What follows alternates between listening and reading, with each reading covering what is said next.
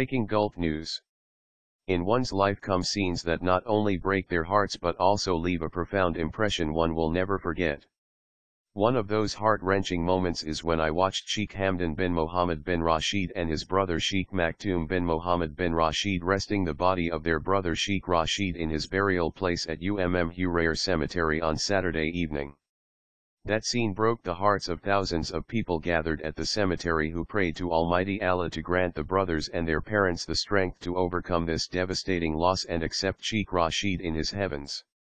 For me personally, the moment was one of the toughest in my life. Because of closeness to the three brothers and knowing how close they are to each other. They embody the true sense of friendship which Sheikh Mohammed has been very keen to plant in them since they were children. As I stood there, at the Umm Hurair cemetery, I remembered my trip with them years ago when Sheikh Mohammed assigned me to accompany them to a number of leadership courses at a British university. I remembered their dealings with each other then and their discussions. That trip actually changed a lot of things in me more than it did in them.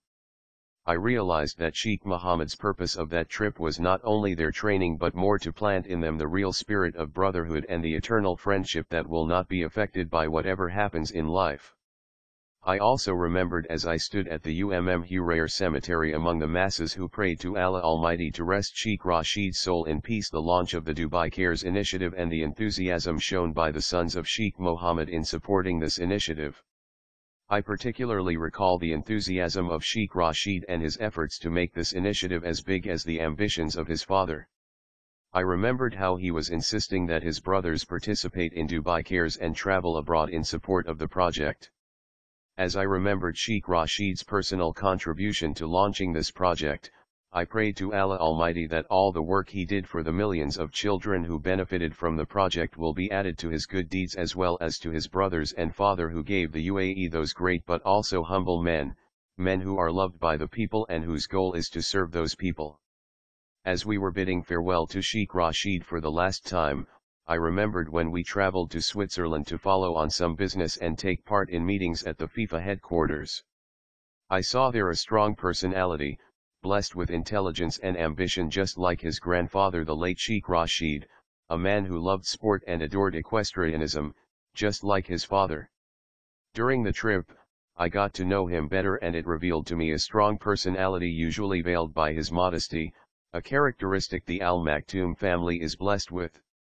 The trip revealed to me a man dedicated to the good of humanity, who loved life and was set to achieve his ambitions.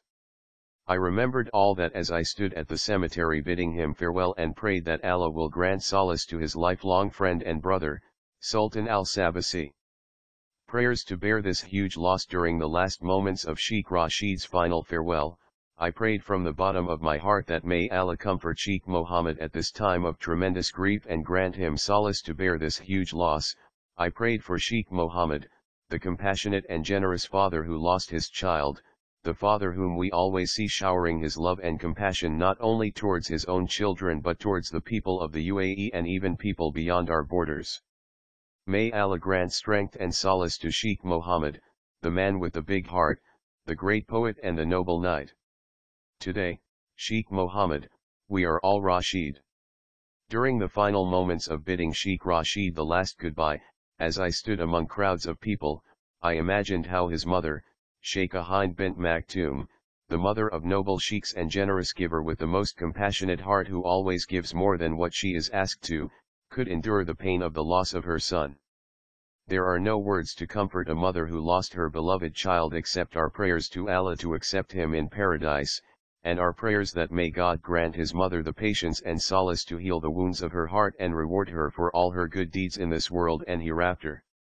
Mohammed al-Gergawi is Minister of Cabinet Affairs and Chairman of the Executive Office of His Highness Sheikh Mohammed bin Rashid Al Maktoum.